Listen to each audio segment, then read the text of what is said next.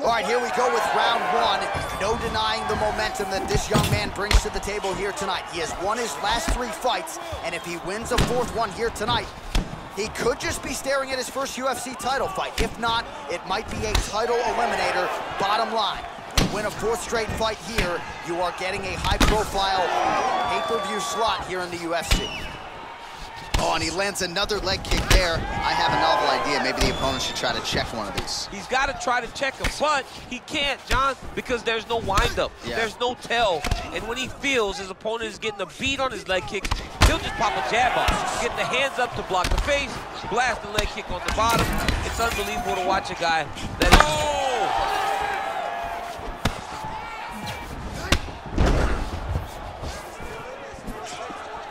Well, perhaps a sign of things to come as he lands a kick there. Nice kick landed by this gentleman. Man, is he timing his shots well here tonight, DC. It's hard to recall him.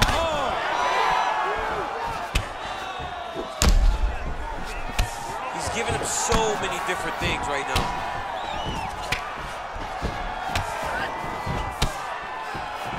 He loaded up there on that high kick.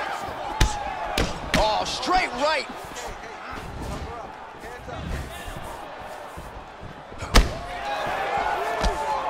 Trying to get the knees going. Look at him whip his hip into that kick. That is it! He got him!